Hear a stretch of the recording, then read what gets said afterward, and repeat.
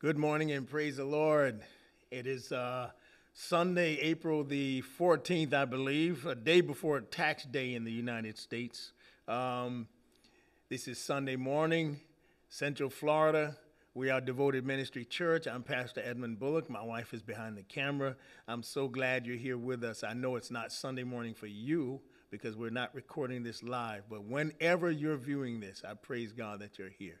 I'm going to say a brief prayer and we'll start with the Word of God.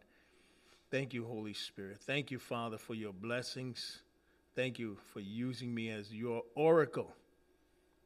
Touch every heart who hears your word. In Jesus' name, amen.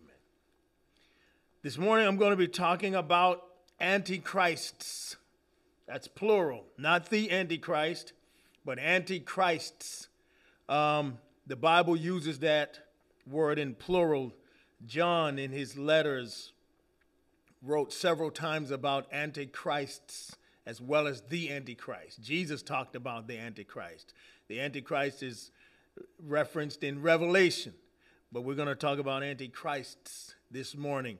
So listen, first of all, the first mention of Antichrist, not the Antichrist, but the spirit of Antichrist, is in way back in Genesis chapter 3, verse 315, and I'm going to read that.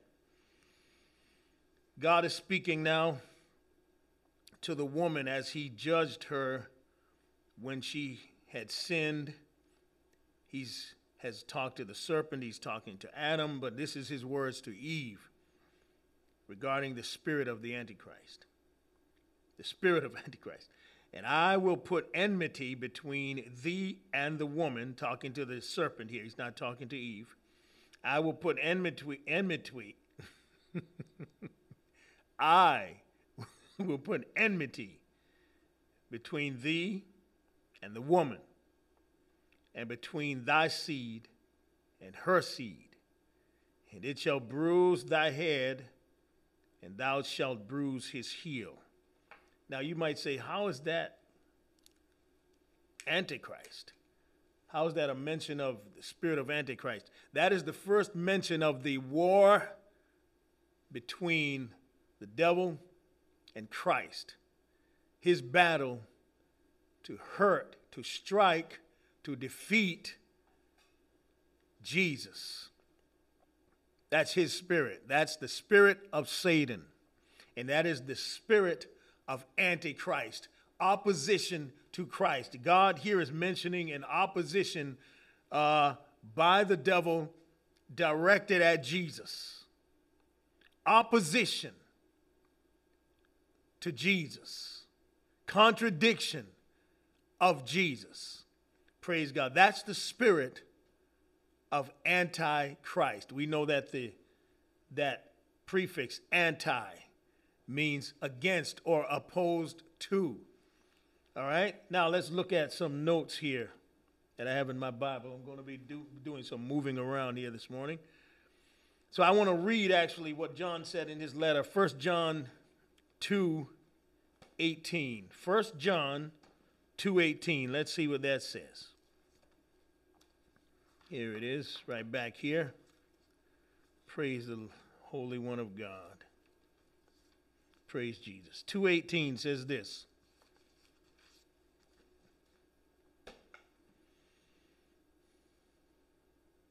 Little children, it is the last time. That means these are the last days. That's what he's referring to. And as ye have heard that Antichrist shall come. You've heard that Antichrist shall come. Now, where did people hear that? What was John referring to? He was referring to things that Jesus had said, and maybe more than that. It's not recorded here, but I'm sure it was discussed among the apostles. But Jesus had talked about the spirit of Antichrist in his teachings when he said somebody is going to come, false teachers, false preachers, false prophets. They're going to come. He said, many will come in my name. Doesn't mean they're going to come in my name worshiping me. They're going to come bearing my name or under the guise of my name or under the flag of my name, but they will be phonies. That is the spirit of Antichrist, and we're going to talk more about that. Little children, it is the last time. And as ye have heard, that Antichrist shall come. Even now are there many Antichrists. Now, John here refers to the Antichrist that Revelation talks about, one particular individual, but he says, even now, right now, before that Antichrist comes, praise God, there are many Antichrists here in the world right now, whereby we know that it is the last time. He says, this is how we actually know it's the last time, because the Antichrists, many Antichrists are in the world. And what he's referring to there is when Jesus talked about it, he says, this is how you will know that you are in the end, because many Antichrists will come. Now, John the apostle here wrote this first letter between the years 95 and 110 AD. That's a 15-year spread here. We can't pinpoint exactly, but it was within that 15 years when he wrote this letter. That was 1900 years ago. It was actually over 1900 years ago when John wrote this. But yet he said, this is the last time. I want to tell you something. It's in scripture here. Peter talked about it. There are those who say, where is the promise of his coming? Since the fathers fell asleep. Y'all have been saying this for years and years and years and more years and years more than that. Jesus is coming. Jesus is coming. These are the last days. In the last days. Listen, John wrote this over 1900 years ago. I want you to look at it this way. First of all, what Peter said, I want to complete that. He said, listen, God is not slack concerning his promise. The reason so much time has passed, over 1900 years, since John said these are the last days, and nothing has happened yet. In other words, Christ has not come yet. Peter said it's not because God is slack concerning his promise, but he is patient, he's long-suffering, and he doesn't want anybody to perish. When he told Noah to build an ark and to preach, he gave 120 years. Noah spent 120 years working on that ark and preaching the gospel. The Bible tells us later that he preached. We won't find that in Genesis. 120 years. And the last 7 years, at year 113, God said, now you go out and tell them one more time. And he said this. He said, tell them that it's 7 more years. Tell them that they have 7 more years. If God would give 120 years way back then, certainly he'll give 1900 years again, or 2,000 years, because God does not want anyone to be lost. God is not slack concerning his promise, but he's slow to anger. He's long-suffering. He's patient. He's merciful. And he wants you to accept Jesus Christ as your Lord and Savior and be saved before it's too late. But, however, don't make any mistake about it. God is not marked. It's not mocked, I meant to say, not marked. God is not mocked. Praise God. Jesus Christ is coming. We are in the last days, the last of the last days. Praise God. So John said, these are the last times. And Jesus talked about, he said, this is how you'll know when you're in the last time. Because many antichrists will come. Now let's define this word antichrist. I have briefly, but I want to give you a specific definition this is actually right from the Merriam-Webster dictionary. Antichrist, opposed to or hostile toward Christ Jesus. Now, I think I'm going to surprise you at this point, because in this message, I'm not talking about the world, Antichrist in the world, the spirit of the Antichrist in the world, the spirit of opposition or hostility to Jesus in the world. I'm actually talking about the spirit of Antichrist in the church, in the house of God. Opposition and hostility toward Jesus Christ, toward his word in the house of God, among his own people. Praise God. By the way, John in his letter was not writing to the sinner. He was not writing to the world. He was writing to the church. So if the spirit of Antichrist was in the world, and there were many Antichrists in the world when John wrote this letter over 1900 years ago, certainly that spirit remains in the church. I should say not in the world. The reason I said in the world a moment ago, because I was referring to John is saying that this spirit already exists in the world. But he was not writing to the world, he was writing to the church. So let me rephrase that. If that spirit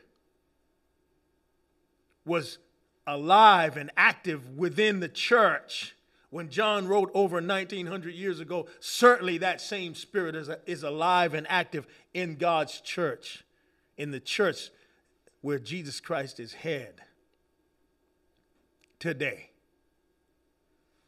And I dare say even more so. Matthew 12:30, I want to look at this. This is Jesus talking.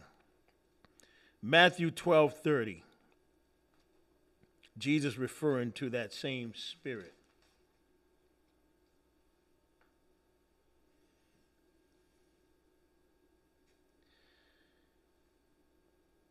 I want to say this before I'm going to go ahead and read the verse first. That's what I want to do. He that is not with me is against me, and he that gathereth not with me scattereth abroad. I'm going to read that again. Jesus said this: he that is not with me is against me, and he that gathereth not with me scattereth abroad. So first of all, anybody who is not with Jesus is with his enemy. If you're not with Jesus and you're against him, that means you're with his enemy. And if you're not gathering with him, he said that means you're scattering abroad. Well, who's scattering? Who is scattering souls? That's the devil. Jesus is talking here again to his people. This is in the church. Listen, there are only two spiritual entities, and they are by no means opposite but equal. There are only two spiritual entities. There is God, and there's the devil, who is his enemy. But I want to make clear that they are by no means opposite but equal. The devil is not even remotely, he's not even remotely anywhere near the class or the level of power or the quality of Jesus Christ. He is a greatly defeated foe. Vanquished. His power has been taken away. A lion without teeth. The Bible doesn't call him a lion, but I want to paint a picture.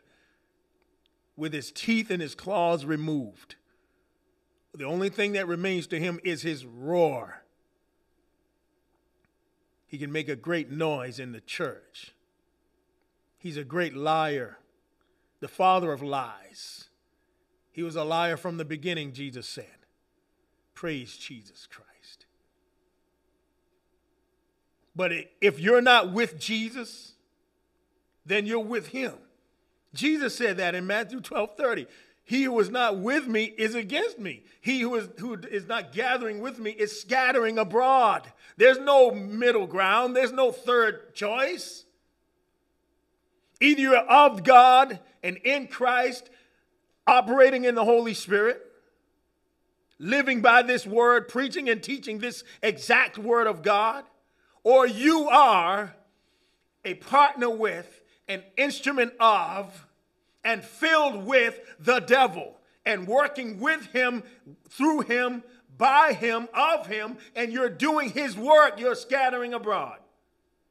I'm talking to church people. I'm talking to pastors, teachers, deacons, missionaries, singers, performers, liturgical dancers, church musicians, you name it. Some of you, many of you, have the spirit of Antichrist in you, and that's the spirit you're operating in, and that's the spirit of the devil. Let's go further. I want to stay in Matthew. I want to back up to chapter 7, verses 21 through 23.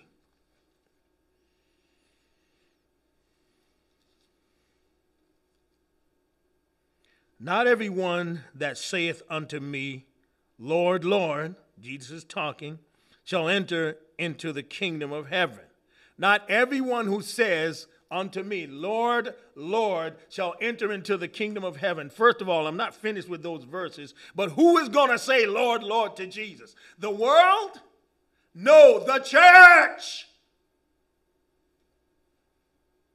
You, pastor, pastors, teachers, preachers, deacons, missionaries, saints of God, singers, liturgical dancers, church musicians, and so many more. Jesus said, not everybody who says, Lord, Lord, is going to enter the kingdom of heaven. So who is going to be rejected from the kingdom of heaven? Chief and foremost is the devil himself. If you will be rejected from the kingdom of heaven, you are going to be with the devil. Jesus said to the Jews, you're of your father the devil. They said, God is our father. We have God for our father. He said, God is not your father. The devil is your father, and the works of your father you will do. He wasn't just talking to the Jews. He was talking to you today, us, we, his church, this very day. Not everybody who says, Lord, Lord, shall enter into the kingdom of heaven. Not everybody who is preaching right now while I'm preaching shall enter the kingdom of heaven. Not everybody who is singing songs of worship shall enter the kingdom of heaven. Not everybody who says I'm teaching the Bible shall enter the kingdom of heaven. Not every liturgical dancer shall enter the kingdom of heaven. Not everybody who picks up an instrument and says I'm playing for Jesus in the church shall enter the kingdom of heaven. Not everybody who sings a song and records a song and sends it out to the public and calls it gospel music shall enter the kingdom of heaven. Not everybody. In fact, few will. How do I know that? Because Jesus said, the way is straight, the way into heaven is straight, and it is narrow, it's constricted. Straight meaning constricted. There's no room for error, no margin of error. It's difficult. That word is interpreted as difficult. You got to be careful navigating through it. The way into the kingdom is straight and it's narrow. And what did he say? He said, few there be that find it. Not many are going to find it. Praise God.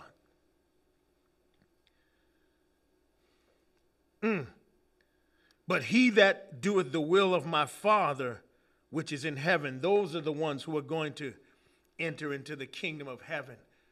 The ones who are with him and gathering with him. All right? If you are against him, if you are against this word in any way at any time, you are not with Jesus. You are against him because he is his word. Praise God. And he said, my word shall never fail. It shall stand forever. Heaven and earth will pass away, but my word, not one jot or tittle, meaning not one dot of an I or crossing of a T will fail. Praise God. And if you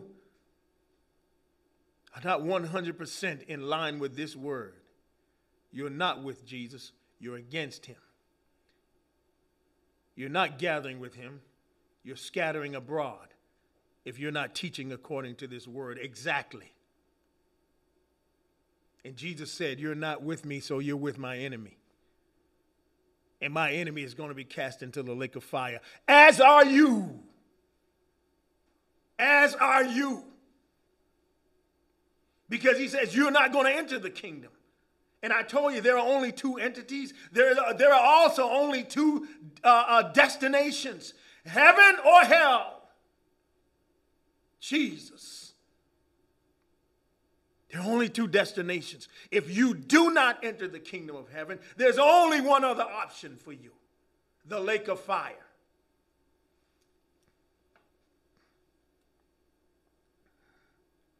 Many will say to me in that day, Lord, Lord, have we not prophesied in thy name? And in thy name have cast out devils? And in thy name done many wonderful works? First of all, let me emphasize again before I continue. Certainly nobody in the world, no unsaved person is going to stand, no person who believes themselves to be unsaved, because there are some people who believe themselves saved but are not. Nobody of the world is going to stand before Jesus and say these things. He has to absolutely be talking to his church. That verifies everything I've been saying. Maybe what I've been saying has rubbed you the wrong way. Maybe it has turned you off. Maybe it has made you angry. Maybe it has made you think, I don't know what I'm talking about. This verse, Matthew 7:22, absolutely underscores and verifies everything that I've been saying, that even to the point of your being cast into the lake of fire. Because he said, many will say in that day, Lord, Lord, have not we prophesied in your name and have cast out devils in your name and have done many wonderful works in your name? That is the church. That is the church. But verse 23, it tells us what he's going to say to those people. And then will I profess unto them, I never knew you. Depart from me, ye that work iniquity. So first of all, before I continue, when he says depart from me, where are they going to be sent? Where are they going to be sent? If I'm so wrong, that preacher guy has a nerve. He must be crazy. He doesn't know what he's talking about. Okay, if I'm so wrong, where are those people going to be sent to? When Jesus says, depart from me, what's the third option if it's not hell? If you're not going to heaven, if you're not going to enter the kingdom, and you say, I'm not going to hell, those people are not going to hell, where are they going to go?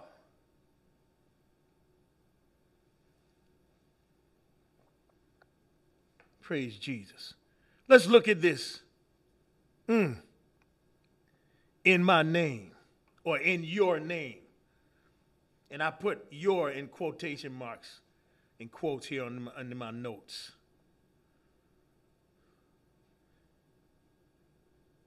Because you might be like I was when I was younger. I've been reading this practically all my life. And every time I read it, I said, man, this is hard to understand, because how did these people get to do these things if they're not in Christ, if they're going to be cast into the lake of fire? And if Jesus says, I never knew you, and your works were works of iniquity, how can you do these things in iniquity?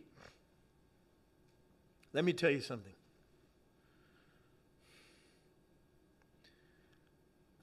Praise Jesus. From the beginning, I'm going to use a word here called, this word is misappropriation. Misappropriation, and I don't have a dictionary definition, but it's when you take something and you apply it out of its proper use for a different use, or you apply to it. And you know what, honey, give me an exact definition of that word. I want to use the definition exactly before I even go on with what I have here. Misappropriation. Praise God. Talking about in Jesus' name. Let's see here.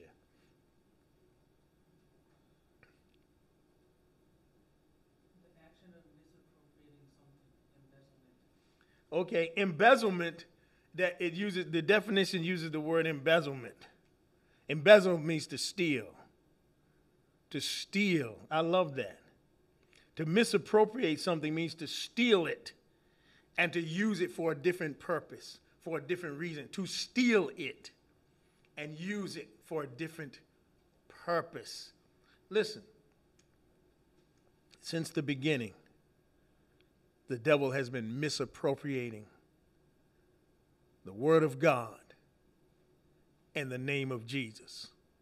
Let me show you what I mean. Way back when he came to Adam and Eve, when he came to Eve, he misappropriated the words of God.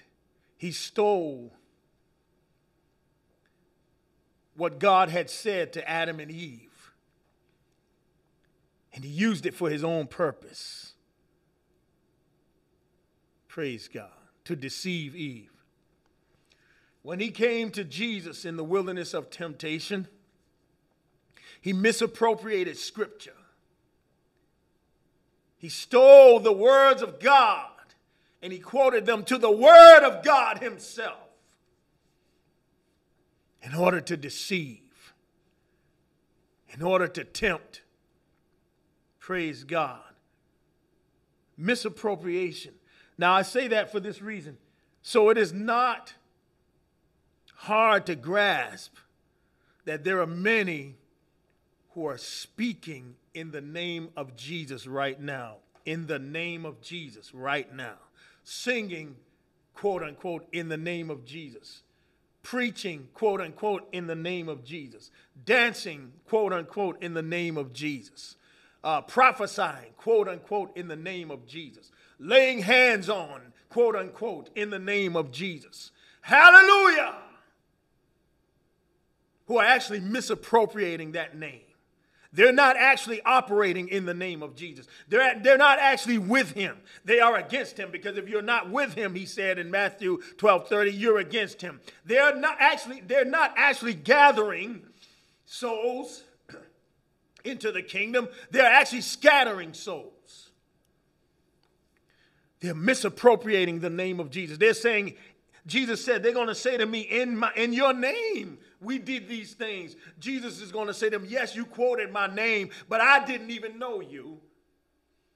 You were not working in my name. You are working in a spirit of iniquity, the spirit of Antichrist. The spirit of Antichrist. Listen, hallelujah.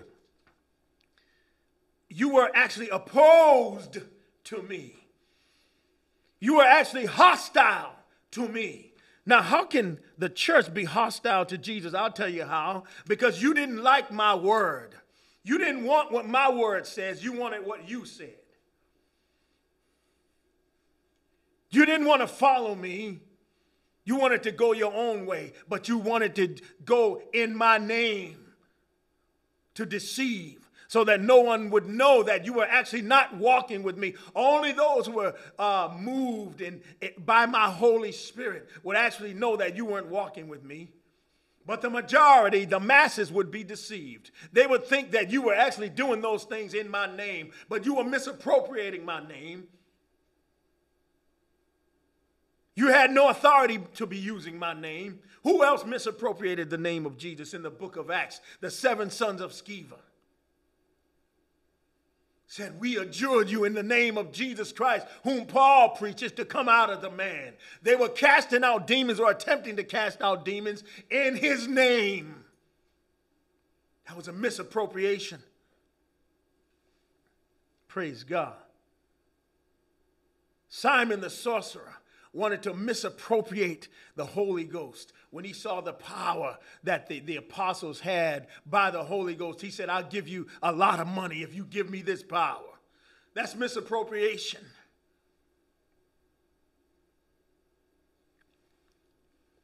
Praise God. Misappropriating the word of God. I've already talked about that. The devil did that many times. Many of you are still doing that today. You are misappropriating the word of God.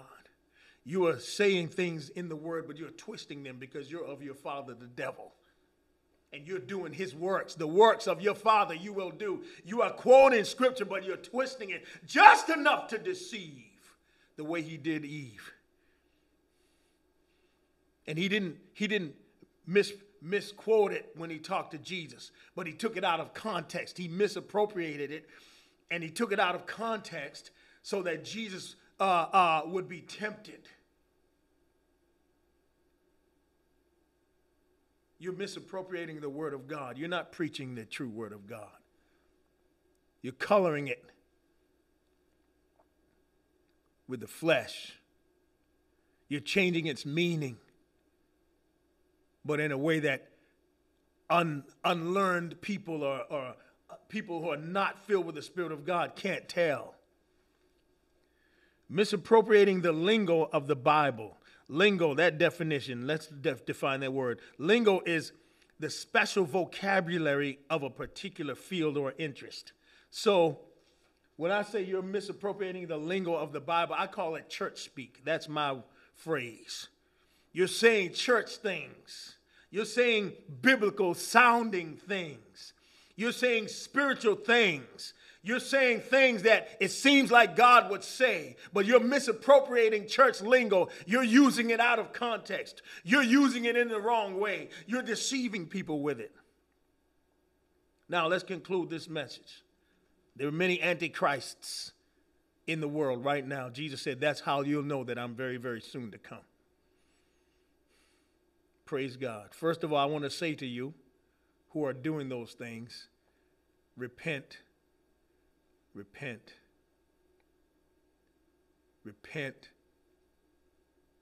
before it's too late. Repent because your future is not heaven, your future is hell. Your future is the lake of fire. Repent. Don't do it anymore. Ask God's forgiveness and stop. Get out of the pulpit. Get off the stage.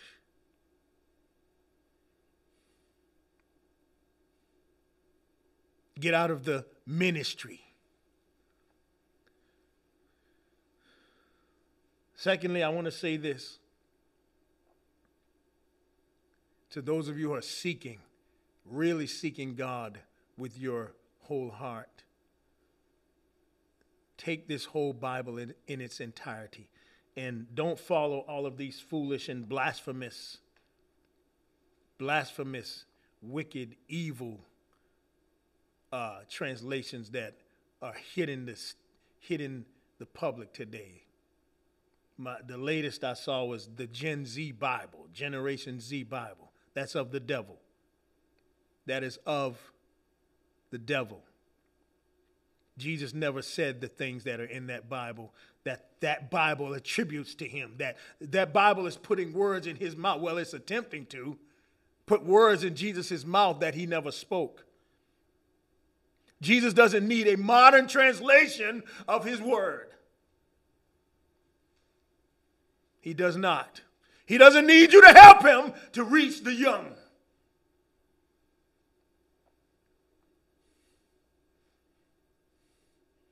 He doesn't need a version, his Bible written in slang so that people can understand.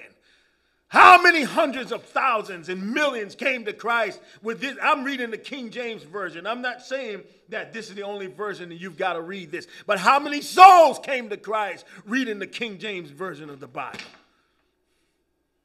It worked for me. It brought me to Christ. It worked for my daddy. In 1954, 53, it brought him to Jesus. It worked for Sister Baxter, the woman who raised us in the faith, when she came to Jesus in the 1940s. It worked for my grandfather, who couldn't even read, but he knew what it said because it had been read to him. And it brought him to Christ, and he's in heaven waiting for me to get there right now. It worked for my brother, praise God, another powerful preacher, my brother Danny Bullock. It worked for him. It brought him to Jesus. It worked for my wife. It worked for my father-in-law. It worked for my aunts and my uncles. Don't tell me God needs you to give another translation of slang and trash and foolishness so that people will understand what he has to say. This word has power. This word is Jesus Christ himself. He said, my word will never fail. It will stand forever. And he said, anybody who adds anything to this book or takes anything away from it, they will be cursed with the curses that are listed in here. If you're seeking God, stay away from those foolish Bibles. And stop following those people who tell you that this is not enough.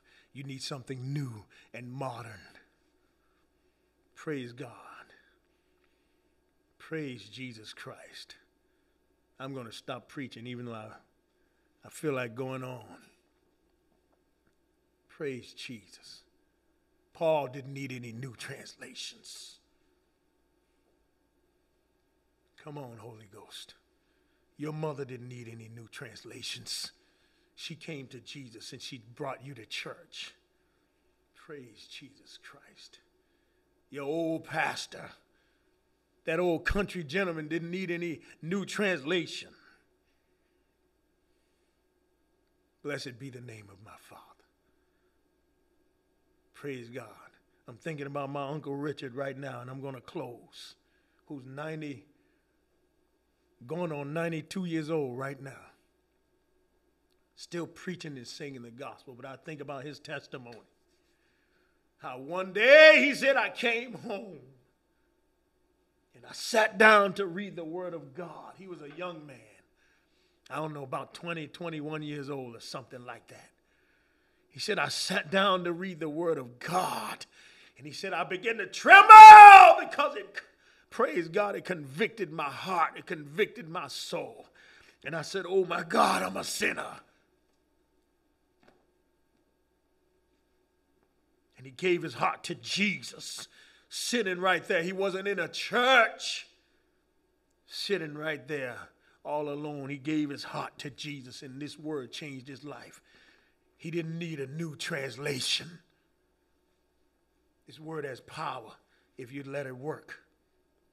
God bless you.